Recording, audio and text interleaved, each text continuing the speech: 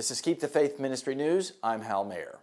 The Republican Party at the Republican National Convention has adopted the most conservative platform ever, and it has Christian conservatives cheering it, partly because it is the most pro-life platform ever.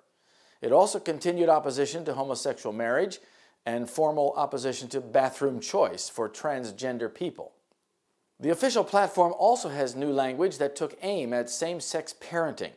Children raised in a traditional two-parent household tend to be physically and emotionally healthier, less likely to use drugs and alcohol, engage in crime, or become pregnant outside of marriage.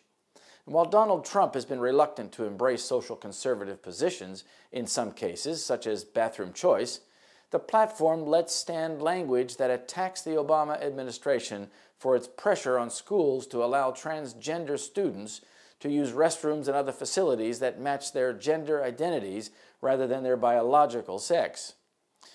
Their edict to the states concerning restrooms, locker rooms, and other facilities is at once illegal, dangerous, and ignores privacy issues.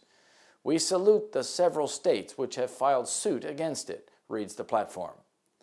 Tony Perkins, the head of the Family Research Council and a GOP platform committee member, called the new platform, without question, the most conservative he can remember, noting that the platform guides policymaking at every level of American politics.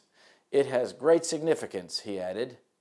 The new platform embraces Trump's call for securing the southern border.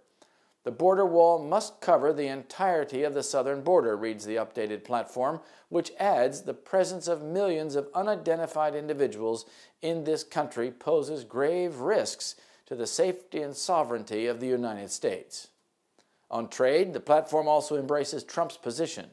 We need better negotiated trade agreements that put America first, it reads.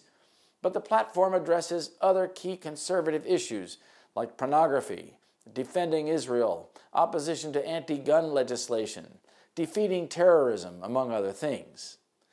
Trump has promised Christians they will have more power if he is elected president, and it appears that the GOP is supporting him.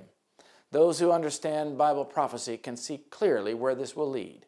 Combine the current political environment in America with the ecumenical movement that has muted the Protestant voice of the churches, uniting them around Rome on socially conservative issues, and you have a potent prophetic mix.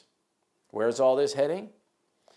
When the leading churches of the United States, uniting upon such points of doctrine as are held by them in common, shall influence the state to enforce their decrees and to sustain their institutions, then Protestant America will have formed an image of the Roman hierarchy, and the infliction of civil penalties upon dissenters will inevitably result. That's Great Controversy, page 445. Now think about this. Imagine the strategy of the Prince of Evil. First, the enemy places a man in office of the U.S. president that takes the United States strongly to the left and promoting socially progressive issues to the max.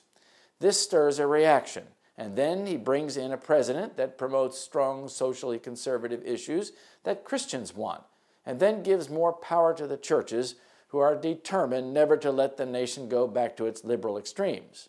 Will they implement worship laws as described in Revelation 13? Are we near the end? This is Keep the Faith Ministry News. Thank you for watching.